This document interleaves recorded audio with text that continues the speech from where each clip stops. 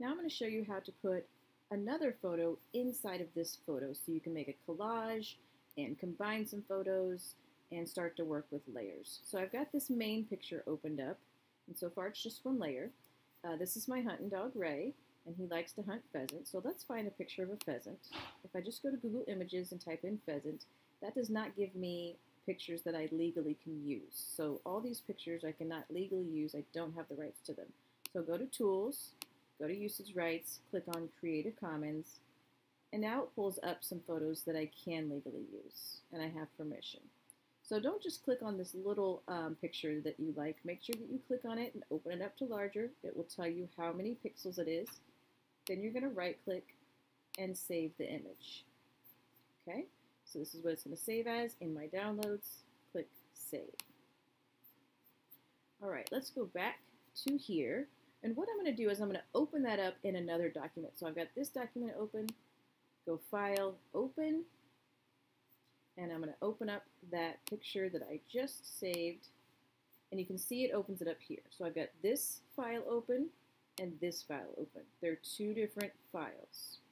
Now I want to select this and copy it and paste it. So I'm going to use the Object Selection tool, which is right here. Object Selection tool. I'm going to click on the pheasant. It does take a while to find the whole object. So while it's spinning, just let it think. Give it some time. Don't click on it again.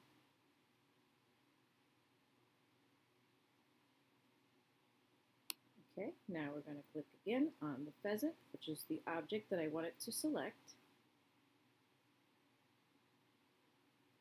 Okay, click one more time, and now it's got the marching dots around it, and you can tell it's selected because it's blue. And so now what I'm going to do is I'm going to go to Edit. I can either cut it out completely, which will remove it from this photo, or I can just copy it.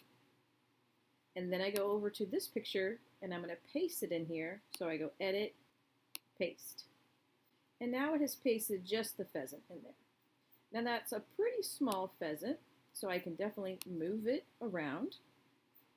And I can make it bigger, or I could flip it horizontally or rotate it, and I can do all sorts of things to it. So if I just want to make it bigger, I can go to Edit Free Transform, and I can definitely make it bigger in the picture. But that's how you take one picture, find it, copy it, and paste it into another picture.